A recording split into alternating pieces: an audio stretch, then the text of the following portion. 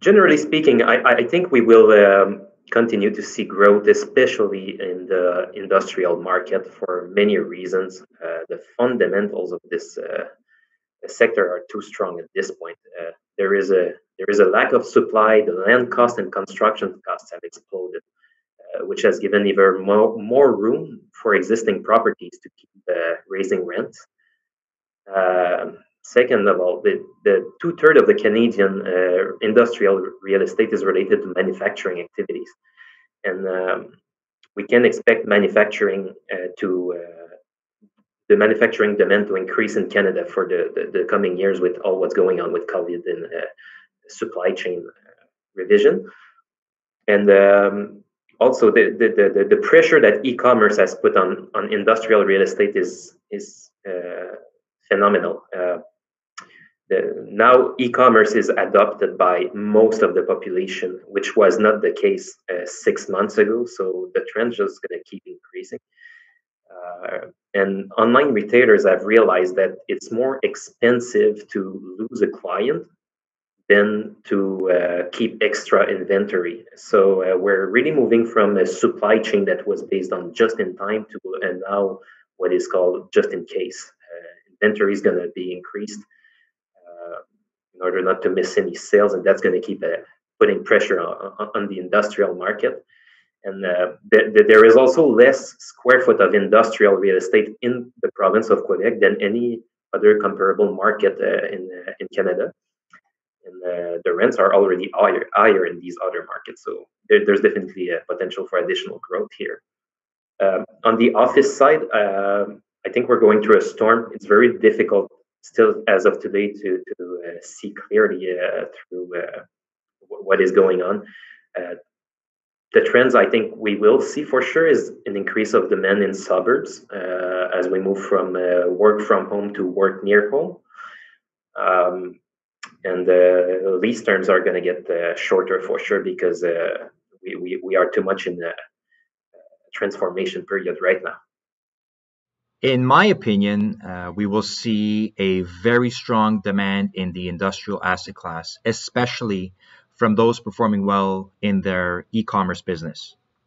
I believe 2021, 2022 will be the years of the big boxes, where many large industrial users will be moving forward with their built-to-suit projects due to the lack of existing inventory.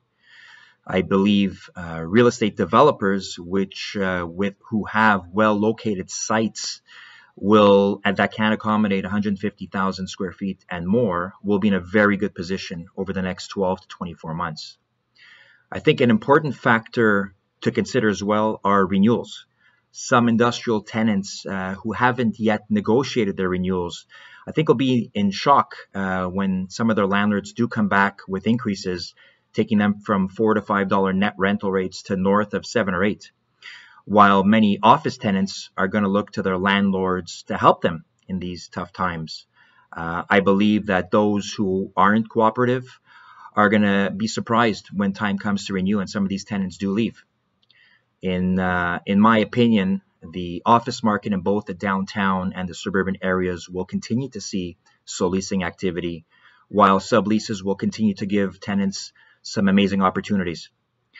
I think many corporations will continue to analyze what is the best work environment for their staff, and I think flexibility will be key to retain top talent. I think COVID-19 will cause for a resurgence in certain markets. With many companies looking for cost-efficient alternatives, I believe we will see significant absorption of flex space and office space in areas such as the Garment District, also known as Chabanel. In my opinion, this will be the next cool and trendy area of town. For looking at residential, I believe we will see a very strong demand for rental-style condos as people fear investing in real estate during these times of uncertainty. I believe the condo market will slow down in the downtown cores considerably.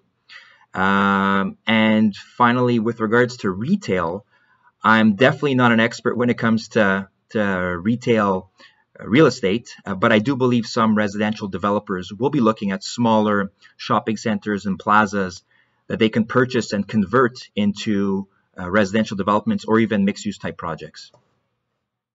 I have a positive outlook for the real estate market in Montreal over the next 15 months. I think we went into COVID in a very strong position, and what we're really seeing is a lot of acceleration of pre-COVID trends.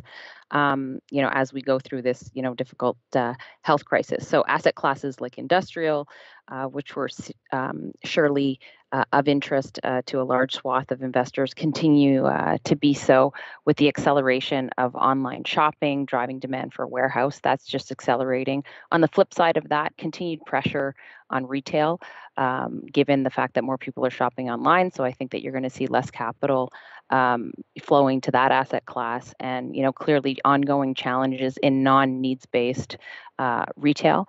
On the multifamily side, we continue to think that that is a great asset class to be in. The desire for dynamic urban living environments, despite this, concerns about physical proximity in the short term.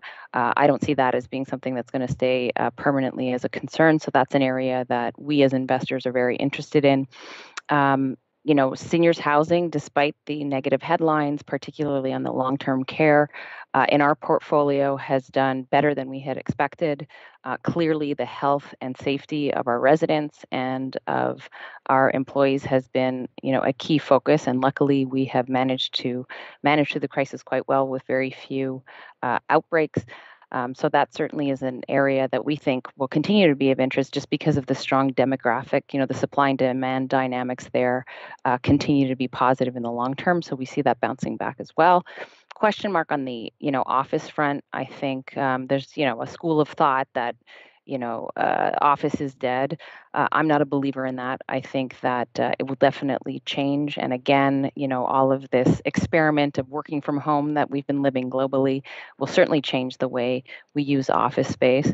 But at the end of the day, I think that there will be a mix of, the flexibility of work from home, plus the desire to be in an office space, to transmit culture, to provide mentorship.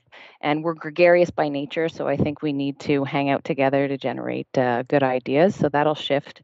And so I also think that that's a short-term trend. When you look at Montreal, the knowledge worker base has been growing. I think that's going to continue.